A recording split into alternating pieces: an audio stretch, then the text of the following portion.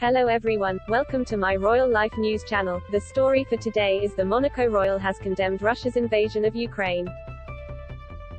Prince Albert of Monaco has released a public statement condemning Russia's invasion of Ukraine, while expressing solidarity with the Ukrainian population and supporting the calls for an immediate ceasefire.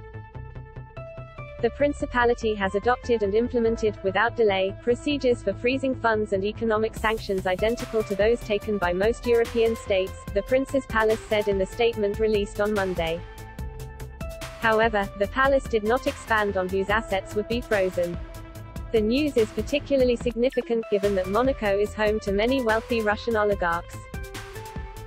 Prince Albert's statement added that Monaco stands alongside the Ukrainian population and calls for respect for humanitarian law. The Principality is ready to provide assistance to humanitarian workers bravely engaged in the field. The 63-year-old prince is the latest royal to publicly comment on the situation in Ukraine. Ukraine's President Volodymyr Zelensky personally thanked the Duke and Duchess of Cambridge for their message of support on Tuesday. He told his 4.1 meters Twitter followers, "Olena and I are grateful to the Duke and Duchess of Cambridge at royal family that at this crucial time, when Ukraine is courageously opposing Russia's invasion, they stand by our country and support our brave citizens.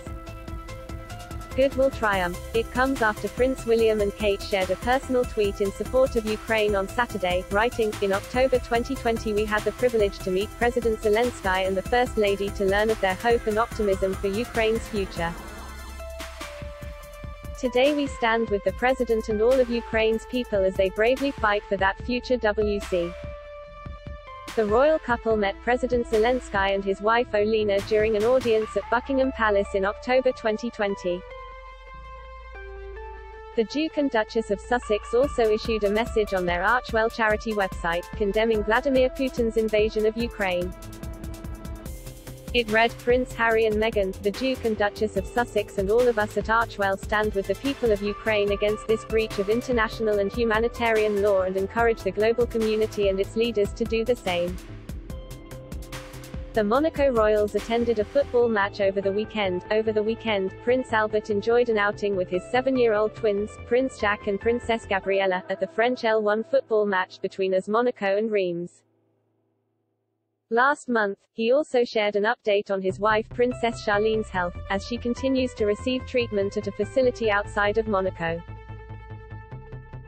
Speaking to local newspaper Monaco Matin, he said, "Princess Charlene is doing much better and I hope she will be back in the Principality very soon."